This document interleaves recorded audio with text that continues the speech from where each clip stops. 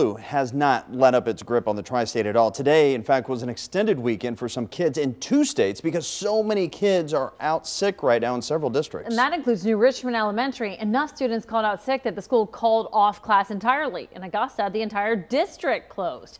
And that's where we find 9 on your side's Tamika Artist.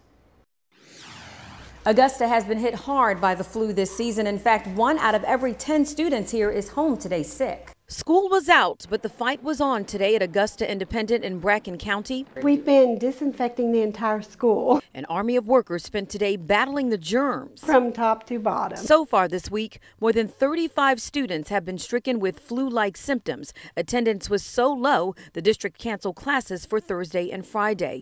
11th grader Preston Philpott is on the basketball team, and he's also one of the lucky ones. Yes, I have been vaccinated. I'm kind of worried about it. Basketball season's over now, so it's not too much of a worry, but I'm just trying to take care of myself, stay clean. Principal Robin Kelch tells 9 on your side the decision to cancel classes is not something he takes lightly. We've got a lot of kids that miss out on 2 hot meals in a warm place. You know, we have a 75 to 80% free and reduced lunch rate, so we don't like our kids to have to be out. School nurse Luann Perkins says any parent in doubt should always err on the side of caution. It's a good idea to keep them home until they're fever free because we don't want them to come back and infect the kids that aren't sick already. Parents who have questions can check the school's website or Facebook page to make sure that school is in fact open on Monday.